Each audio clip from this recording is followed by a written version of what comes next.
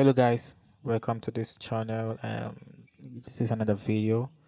So in this episode of this video, I'm going to be showing how to recover an FFP file when it's either corrupted or doesn't open. Okay, I remember once I what was that again? Okay, my computer shut down without me properly saving my file, my project. So take when I turn it back on, the FS Studio files refused to work. It was corrupted. I'm gonna load up FS Studio and I'm gonna show you what that error message looks like.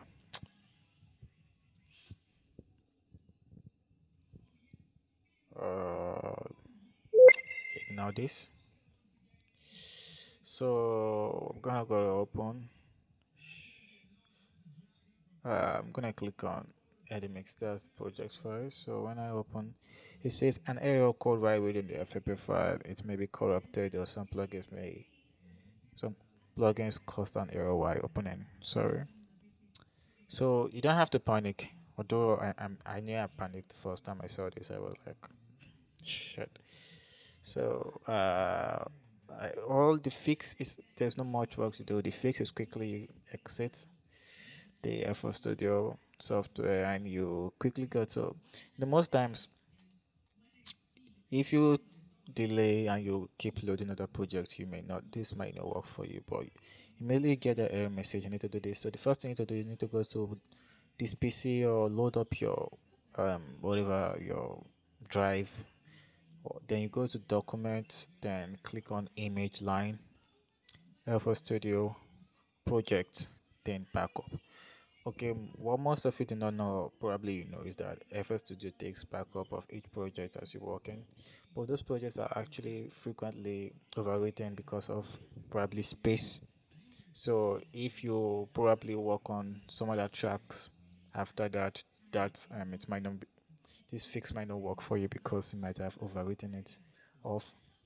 So now once you're in document image line FL Studio project, then backup, then you look for the project folder. It should be in your, since it's not long ago you actually was working on that project. So I'm gonna look. Okay, yep, yeah, we found it. Edimix. So just open it. It's gonna load up.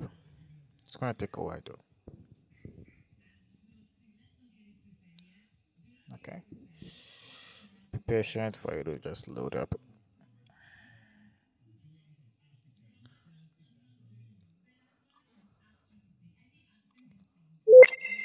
And there you go. The project is fully loaded. So I'm gonna just mute this. So as you can see, project is fully functional. Sense on, and as you can hear, it's actually still working also. So that's the best fix. That's the easy fix. I've tried. I've checked online. I've made my research.